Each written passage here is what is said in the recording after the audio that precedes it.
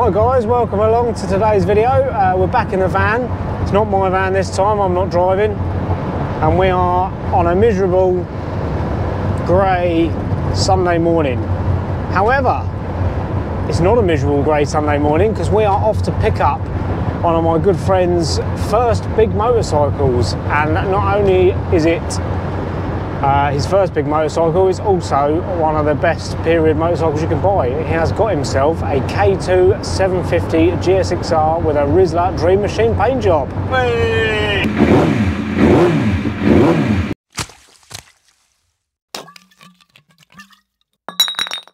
So here we are guys, we've just arrived. Your destination is on the left. I'm going to pop the camera away for a little bit, have a chat with the guy, make sure he's happy for us to film, and then hopefully we'll show you the bike. So here we are guys, we've got the bike in the back of the van strapped in. The fella didn't want us snooping around, or not snooping around, but videoing around his house. Fair enough. So she's strapped in. Look at that. We're going to get home, get around, and we'll show you around it properly. So here we are then guys, we're back in the workshop. My friend's actually going to keep the bike in the workshop for a little while, just whilst he sorts out a bit of space, and it does need a few little bits and pieces doing on it anyway. Now the guy didn't want us filming around his house when we picked the bike up, which is absolutely fair enough. So we're going to give you a quick little walk and talk around it now, tell you a bit about it, start it up hopefully. So first things first, absolutely beautiful Rizla Dream Machine paint job on it. I really wanted one of these as a child. I remember standing at the side of the track watching John Reynolds win his BSB title on a Rizla bike, and it's still, all these years later, it looks absolutely amazing. So it is a 2002 GSXR K2 750, just over 20,000 miles on the clock, and it's not immaculate by any means, but it's also not an absolute dog. So it's one of those bikes that is going to still turn heads wherever you go on it, but you're also not going to be afraid to put a few miles on it and actually ride it for what it's meant for. So first things first, it does need a pair of tyres on the bike, and I would always advise any new bike like this going through it thoroughly, giving it a good service, spark plugs, oil and filter, air filters, brake pads, etc. because you're never quite sure what kind of condition it's in, even if you've got good history like you have with this bike. We've got a Harris double bubble screen on this, which is nice. Obviously the paint job itself, and these little LED indicators, which we're not quite sure about yet, but that's not down to me, it's not my bike. These absolutely beautiful anodized brake and clutch levers. For those of you that don't know, that was sarcasm. These are offending my eyes so much I've actually had to stop looking at them as it's making my eyes bleed. So they're going to go back for factory standard items, the same as these GSXR grips, some nice standard black Renthal grips on there. But all the important bits like the headstock, the adjustment, preload adjustment around the fork legs, none of this is damaged or mullered or anything like that. The clocks aren't cracked. So all the important expensive little bits and pieces are all in very nice condition. All the switchgear works. All the beautiful brushed aluminium frame, no dings, no dents, no damage to that. These carbon intake pipes, all the nice expensive bits, brake discs, radiators, etc. all in really lovely condition. We have got on there a ART Pro Series 2 N-can. I believe it's just an N-can, not a full system. Standard rear sets, even got the standard hoses front and rear.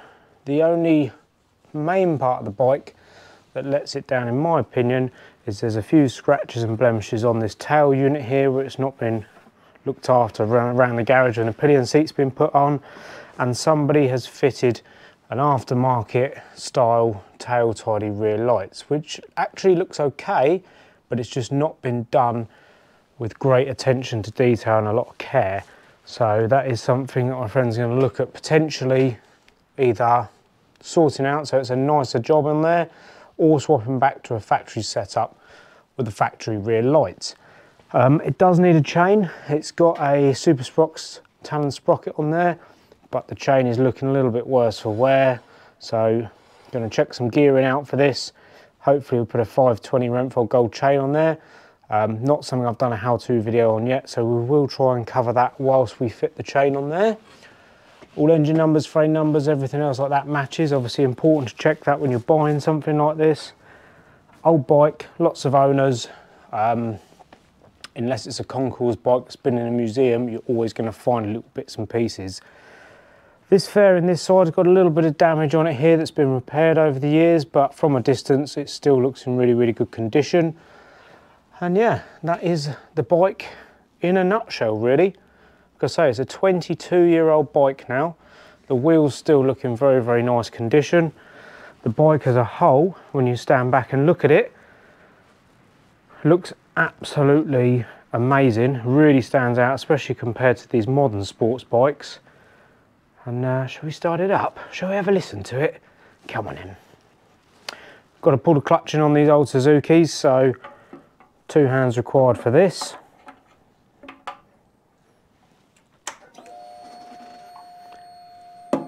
EFI, no carburetors to mess around with.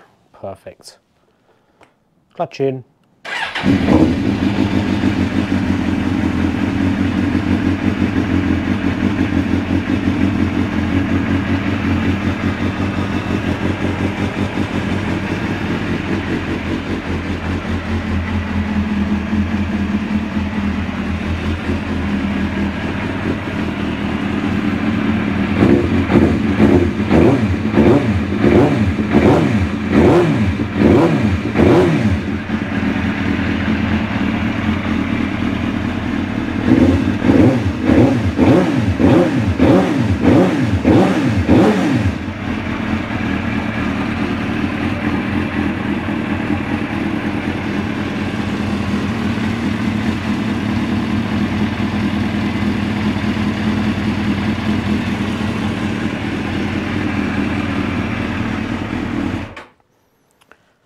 So as you can hear there, guys, runs absolutely sweet as a nut. Starts on the button, idle's lovely, no misfire.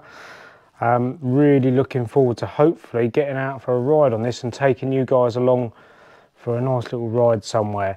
750, back in its day, was renowned for the performance from the engine, about 140 horsepower, but when we do the full feature on it, we'll go for a few more specs and a few more details.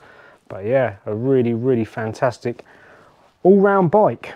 So I hope you've enjoyed coming along for the ride to go and pick this up. Unfortunately, like I say, it's not my bike, but it is a very good friend of mine's, and it's his first big motorcycle. So imagine having that as your first big bike.